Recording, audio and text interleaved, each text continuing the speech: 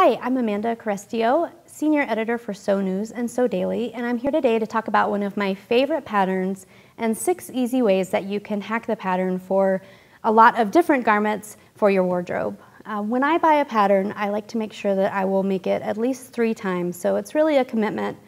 But I also like a pattern that has a lot of easy ways to customize it so I can get a lot of different looks. This particular pattern is the Linden Sweatshirt from Grainline Studio. There are 2 versions. One is the traditional sweatshirt, and the second is a short sleeve shirt for warmer months. This has a lot of the basic characteristics of a sweatshirt with the raglan sleeves, the neckband, the sleeve band, and the hemband. But it's really easy to take it from this basic shape in a lot of different directions, and we'll go over those today. Some great fabric choices are French terry, sweatshirt fleece, so warmer fabrics for cooler months. You can bring in some lightweight jerseys and mix and match prints and stripes. And you can also, with this pattern, one of my favorite things about it is because it's really easy to do a different fabric for the sleeves and the bodice, you can use repurposed fabric. So if you've got some garments in your wardrobe that you're not wearing anymore, or perhaps some thrifted fabric, you can use those really easily here since you don't need a whole lot. The first hack we're going to cover today is a French terry sweatshirt hack. I haven't done too much different here other than add a little bit of length because I didn't do the hemband. I borrowed a shirt tail hem from another pattern and simply laid it on the pattern piece and traced the bottom line just to take it a little bit more formal. I think the hemband tends to make it look sporty. So without that, it's just a little bit more casual and something that you could wear to work potentially. This is hack 2. This is the short sleeve version of the sweatshirt. I've done it with a 3/4 length sleeve, and the striped fabric was actually something that I had in my stash, but the sleeves and the neckband are from a maternity dress that I was no longer wearing. I actually placed the bottom edge of the sleeve pattern piece on the bottom edge of the dress, so I didn't even have to finish the sleeves, so I saved time. If you're gonna mix and match fabric like this and use fabric from garments that you are repurposing, it can be difficult because you don't necessarily know what the fabric content is. So when you're pairing these, just make sure that the fabric has a similar weight and that it also has a similar amount of stretch, and you'll be good to go. With this version, I also repurposed some fabric. The sleeves are from an old t-shirt of mine that had seen better days, and the bodice and the neckband are from a thrifted shirt. One of the reasons I went with thrifted fabric for the bodice on this one is that I've had a hard time finding thermal fabric that I really like. The trick here is that this fabric, because it has so much texture, is quite a bit heavier than most knits that you may have in your stash. So the trick is to pair it with a really stable sleeve fabric and you should be good to go.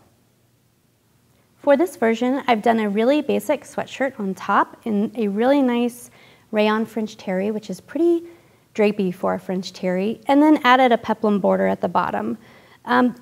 Where you place this border is really important. So I would either use a pattern from your stash that has this kind of detail on it, or use a ready-to-wear garment and use that as a basis for where to cut this off.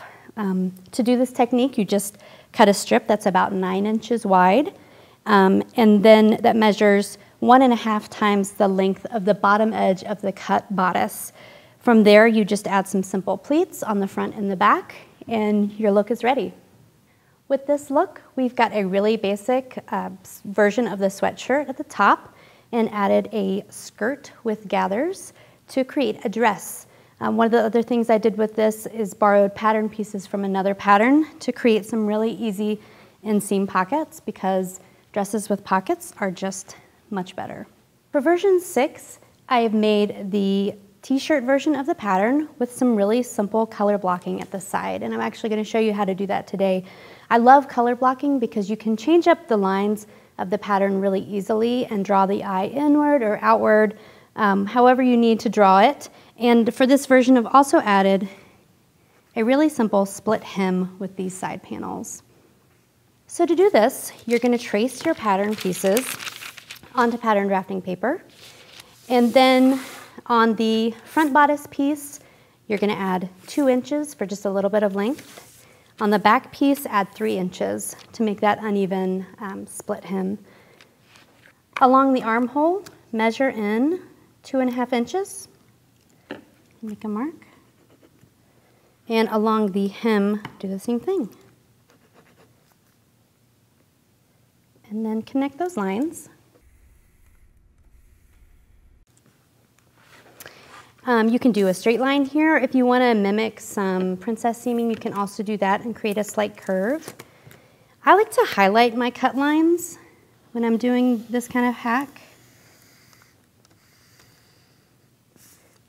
That's just a reminder to myself that when after I cut these 2 pieces, and I've got 2 separate pattern pieces here, to add the seam allowance along both edge.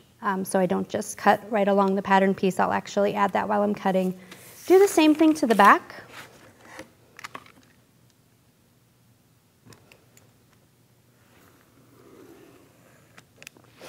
And since these pieces are going to end up looking very similar, you want to label these as the front panel and the back panel. As after you've cut out your other pattern pieces and you're ready to put this together, you'll add your front panel pieces on either side of the front bodice. You'll do the same with the back bodice, and then you're good to go with the construction according to the guide sheet. There are so many fun ways to hack this pattern.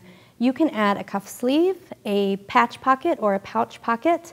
You could add a hood or a cowl neckline. You could do a standard sweatshirt and add a zipper down the front for a bomber style look. I hope you enjoy making your Linden sweatshirt, or 6.